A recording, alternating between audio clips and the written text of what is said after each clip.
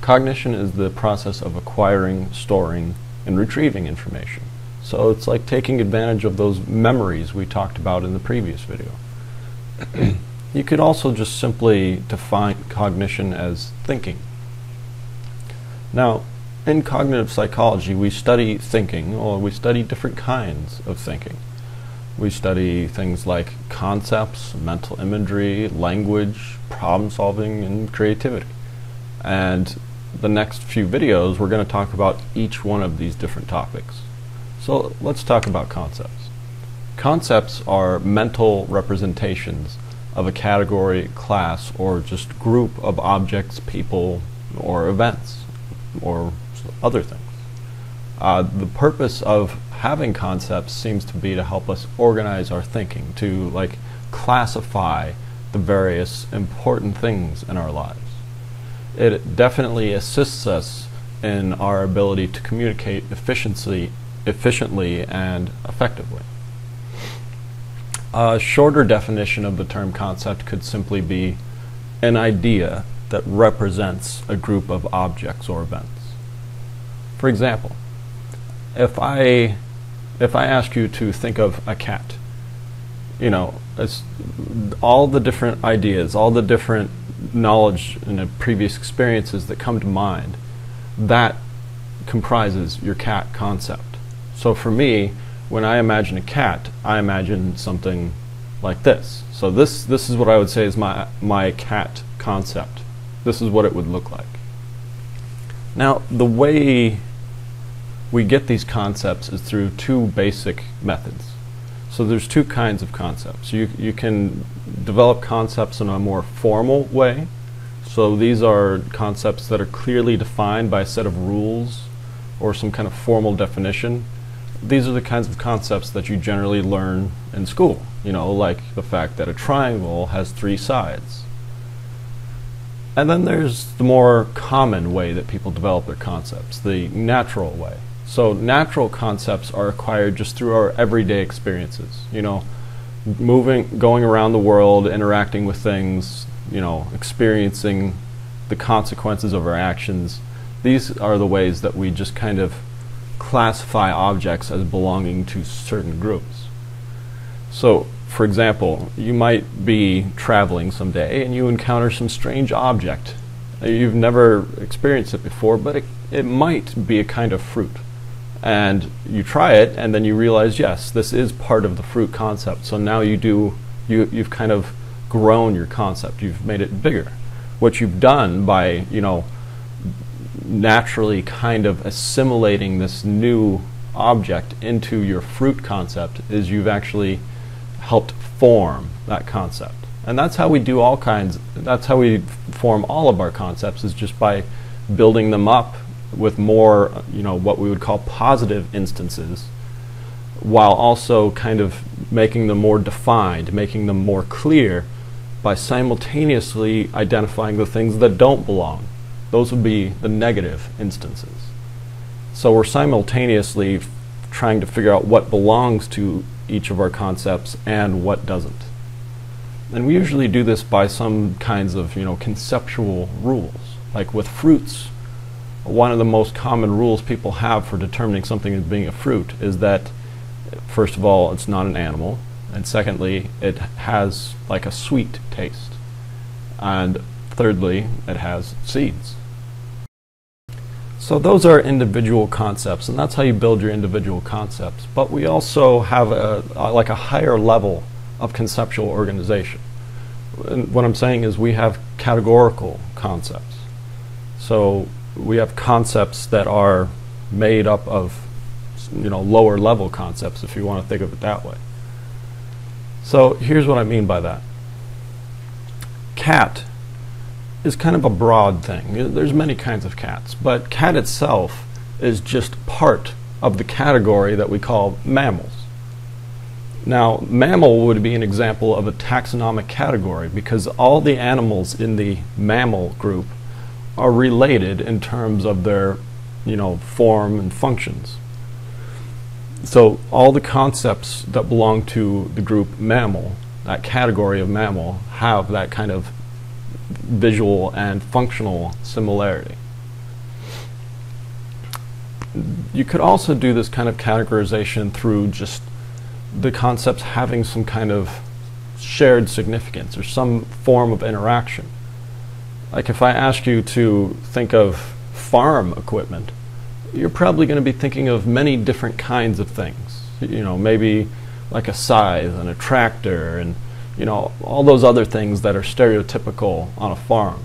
But none of these things look the same. None of these things do the same functions. Each one of them is unique, and in many cases they interact. So whether you use the more taxonomic kind of categorization or the more thematic categorization is really kind of a preference thing. And what the research has shown is that there definitely seems to be a correlation with your level of education. So if you've been in school a lot, and if you are currently in school, then you're much more likely to use taxonomics. Because these are the kinds of things that we, like learn in our biology classes. We learn about mammals, we learn about reptiles and all that stuff. So this whole idea of grouping based on form and function is kind of drilled into our heads. But people who don't go to school or who have never gone to school, they tend to kind of lean more towards the thematic, because that definitely seems to be a more naturalistic way to associate various kinds of concepts. But here's an example of how they did this kind of research. So what you see here is a target image, and they were shown a target image similar to this, and then asked the question, which of the two choices shown below goes with this target? So just take a minute and think about which one of these two objects goes with the target. Now, if you picked choice A, then I would say that's the thematic choice, because these two objects interact, obviously. But if you picked choice B, now that's the more taxonomic choice, because the target and choice B are obviously in the same kind of taxonomic category. And by just doing experiments like this, that's how they were able to find out that because of things like education, people tend to lean more towards taxonomics. Now, each individual concept also has two different kinds of meanings. They have a denotative meaning or a denotative meaning. This, you can think of this as just like a dictionary definition. It's the exact, meaning of a concept. It's objective. So you can look that up in a dictionary to see, if you're correct in your denotative meaning. But all concepts also have a connotative meaning, and that means something personal, something subjective. It's your emotional feelings towards that concept. So for each one of your concepts, you have a prototype. So a prototype would be just like the ideal model that we use as a prime example of a concept. In the beginning of the video, I asked you to think of a cat. So that image that came to mind for you, when I tell you to think of a cat, the image that comes to mind immediately, that's your prototype for cat. And if I ask you to think of something else like a cup or a shirt, the first thoughts that come to mind, the first ideas that come to mind, that's your prototypes for those objects. So prototypes are going to embody what you consider to be the most typical features. Something kind of similar to prototypes are stereotypes. So I know, since grade school, it's been drilled into your head that stereotypes are bad. Well, stereotypes aren't bad on their own. Stereotypes aren't good either. They're just stereotypes. It's just how the brain functions. So the truth is, we stereotype all the time. And that's because it's actually helpful for us to stereotype on a day-to-day basis. Stereotypes, these are just cognitive schemas. They're like mental shortcuts that allow us to easily and quickly process information about an object based on its membership to a group.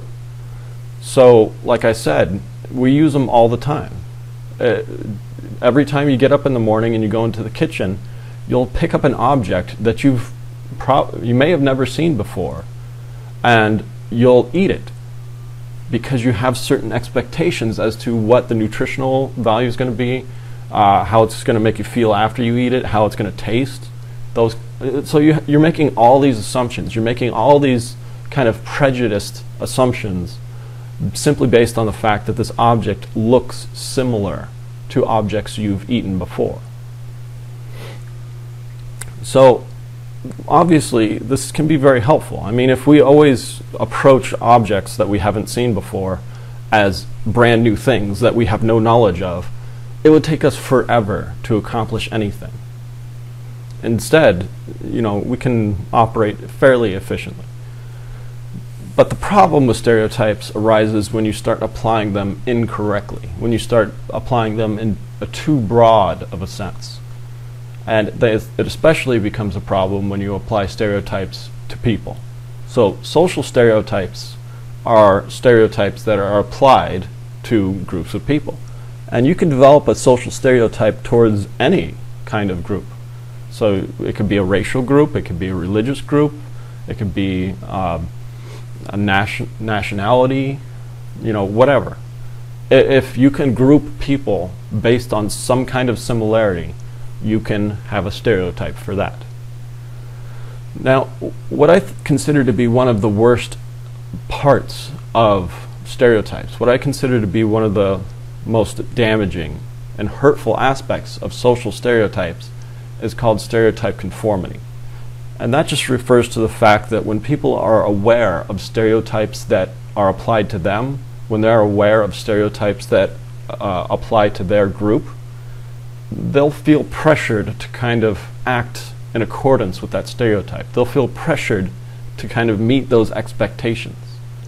They may not actually, meet those expectations. They might resist the pressure, but they definitely feel that social influence, and it kind of just makes them uncomfortable. It makes them doubt themselves.